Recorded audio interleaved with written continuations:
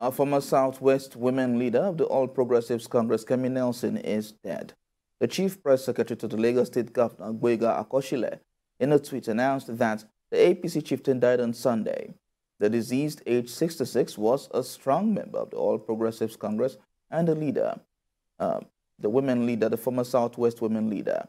May God grant her immediate family, friends, and associates the fortitude to bear the loss. Yakubu Maikyau has emerged the 31st president of the Nigerian Bar Association. Mr. Maikyau, a senior advocate of Nigeria, was named the new NBA president following an election of the legal body, which was held virtually.